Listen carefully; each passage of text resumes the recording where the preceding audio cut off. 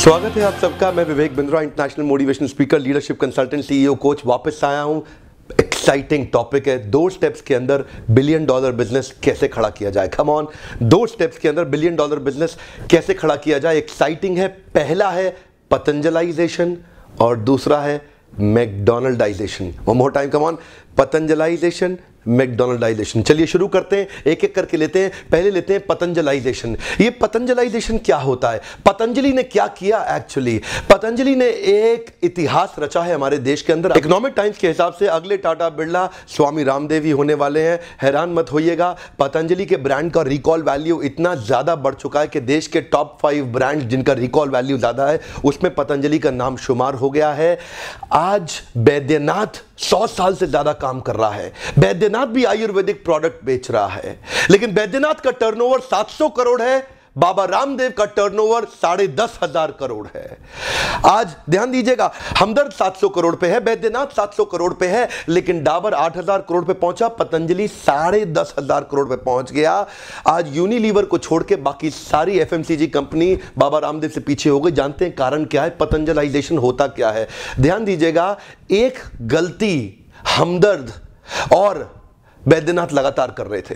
चलिए 2 को ही कंपेयर करते हैं। पतंजलि और बैद्यनाथ दोनों आयुर्वेदिक प्रोडक्ट्स को लेके फेमस हुई।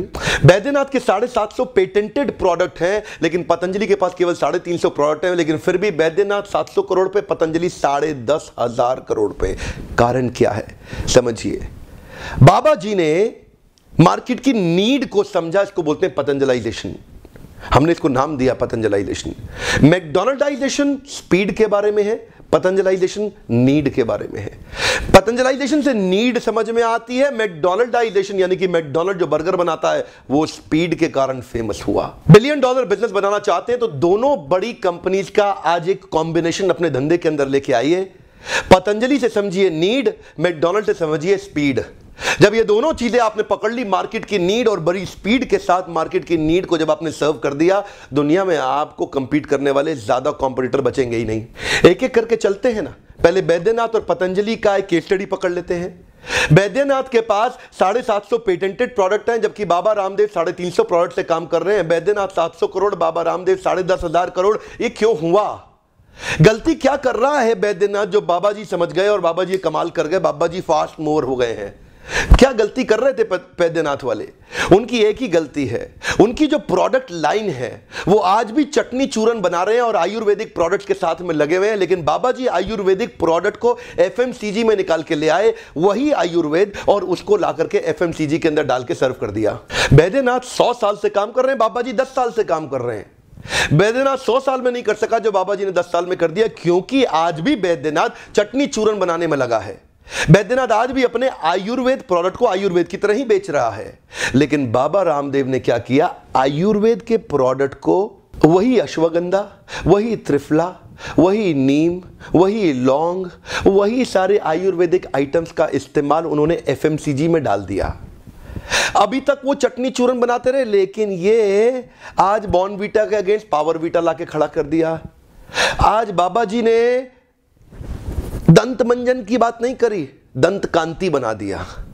दंत कांति एक आम बच्चे के लिए, कॉलेज के, स्कूल के बच्चे के लिए भी अच्छा है इस्तेमाल करना, इसीलिए प्रोडक्ट की रिकॉल वैल्यू बढ़ गई।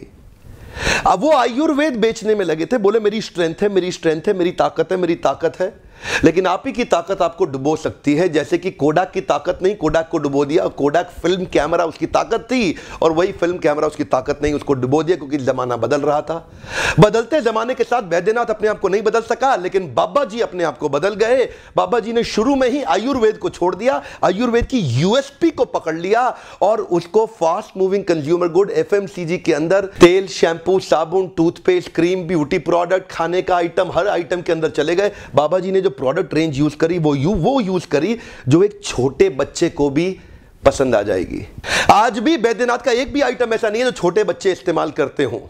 आज आप लोग जो मेरे वीडियो देख रहे हैं, आप में से शायद ही कोई हो जो बैद्यनाथ का कोई सामान इस्तेमाल करता हो, लेकिन पतंजलि का इस्तेमाल करते हो, क्योंकि पतंजलि ने उसी आयुर्वेद को इस तरह से प्रेजेंट किया, इस तरह के साबुन में डाला, इस तरह के शैम्पू, इस तरह की तेल, इस तरह की पावरवीटा चॉकलेट तक बना डाली जो बच्चों को भी पसंद आ रही है। इसीलिए वो घर घर अच्छा रिकॉल वैल्यू जनरेट कर सका। बाबा जी की खास बात क्या है, आयुर्वेद को आयुर्वेद की तरह नहीं दिया, आयुर्वेद को मार्केट की नीड के साथ मैच करके दिया। इसको बोलते हैं पतंजलाइजेशन। हाँ, वैद्यनाथ ने एक और गलती करी। आज से ठीक 100 साल पहले 1917 में पंडित रामदयाल जोशी और वैद्य राम नारायण शर्मा, ये दोनों भाई थे, दोनों ने मिलकर के इस धंधे को चालू किया। हाँ, ऑफ कोर्स पंडित रामदयाल जोशी एक बड़े एंटरप्रेन्योर थे और वैद्य राम नारायण शर्मा अपने समय के सबसे बुद्धिमान वैद्य रहे हैं भारत के अंदर, जिन्होंने श्री वैद्यनाथ आयुर्वेद भवन की स्थापना करी 1917 में।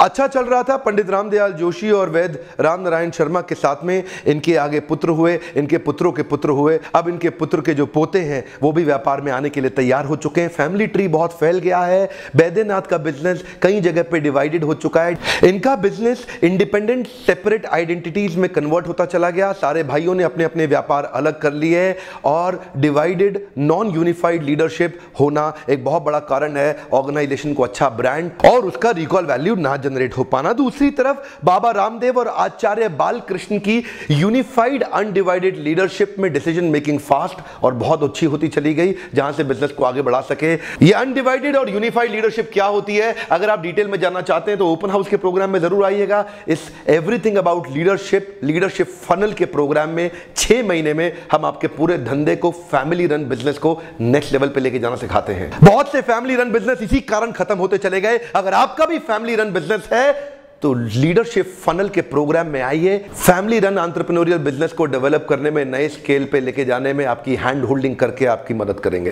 केवल किस्से कहानी सुनाने की जगह मैं केस स्टडीज की मदद से अपने व्यापारियों को एम्पावर करने में लगाऊं। ये कंटेंट आपको बहुत फायदा देगा। मैकडॉनल्डाइजेशन का अर्थ है स्पीड बढ़ाना, मैकडॉनल्डाइजेशन का अर्थ है एफिशिएंसी बढ़ाना। मार्केट की नीड तो आपको समझ में आ गई। मैकडॉनल्ड्स इज नोन, देखिए अटेंशन स्पैन आज समाज का खत्म होते जा रहा है, नीचे होते जा रहा है। अटेंशन स्पैन बचा नहीं है आज जमाने के अंदर, इसलिए लोगों को स्पीड चाहिए, जल्दी चाहिए, तुरंत चाहिए।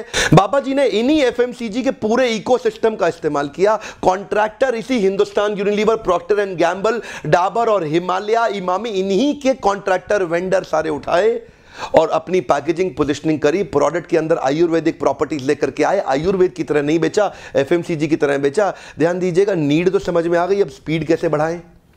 स्पीड बढ़ाने के लिए वेरिएशन से स्टैंडर्डाइजेशन पे जाना पड़ेगा। 6 सिग्मा कहते हैं इसको, ध्यान दीजिएगा।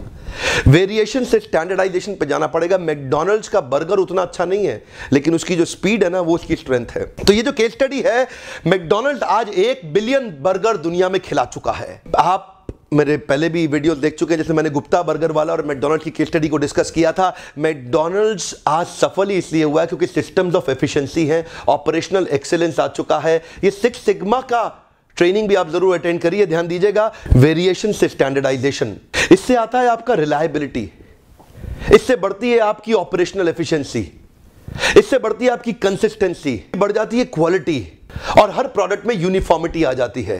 सुना है आपने आईएसओ सर्टिफिकेशंस के बारे में? क्या होते हैं ये एसओपीज बनाने में आपको मदद करते हैं। स्टैंडर्ड ऑपरेटिंग प्रोसीजर्स बन जाते हैं। एसओपीज हर जगह लिखे जा सकते हैं। एसओपीज आपके फाइनेंस में लिखे जा सकते हैं, एडमिन में, एचआर में, लीगल में, अकाउंट्स के अंदर, सेल्स में हो, मार्केटिंग में हो, प्रोडक्शन में हो, किसी भी डिपार्टमेंट में एसओपीज यानी कि स्टैंडर्ड ऑपरेटिंग प्रोसीजर लिखे जा सकते हैं, जो आईएसओ सर्टिफिकेशंस में भी सिखाए जाते हैं आपको।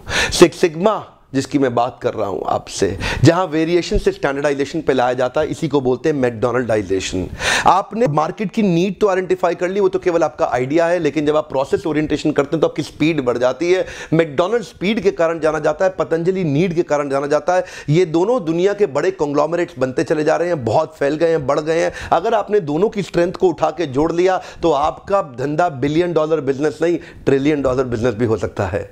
मेरी इच्छा रहती है कि इन केस स्टडीज के माध्यम से हाई क्वालिटी कंटेंट में आप तक पहुंचाता रहूं। इतनी एक्सपेंसिव होती जा रही है आज मैनेजमेंट की पढ़ाई। एमबीए के प्राइवेट कॉलेजेस आज चाहते हैं कि एक ही बार में आपकी जेब को काट लें, लाखों करोड़ों रुपया खर्च करना पड़ता है आज इस मैनेजमेंट की पढ़ाई के लिए। आज मैंने जिम्मेदारी उठाई है कि इन्हीं केस स्टडीज के माध्यम से इसको मैं फ्री अपनी फ्री लर्निंग यूनिवर्सिटीज़ की मदद से हर व्यक्ति तक अपने हिंदुस्तान में पहुंचाना चाहता हूं। हर व्यापारी को एम्पावर करने का मैंने ये जो सपना देखा है, इसमें क्या आप मेरी मदद करना चाहेंगे? जितने भी व्हाट्सएप ग्रुप के अंदर छोटे छोटे बड़े बड़े बिजनेसमैन हैं, उनको वीडियो ज़रूर शेयर करिए। क्या पता कि कौन सा व्यापारी कहां से कहां पहुंच जाए आपका इस एक वीडियो शेयर करने से। हर बिजनेस में या तो नीड की कमी होती है या स्पीड की कमी होती है। आपको भी देखना होगा आपके बिजनेस में कहीं आप बैद्यनाथ के समान कोई गलती तो नहीं कर रहे, और अगर आपने नीड पकड़ भी ली है तो क्या आपके धंधे में स्पीड आई है या नहीं आई है।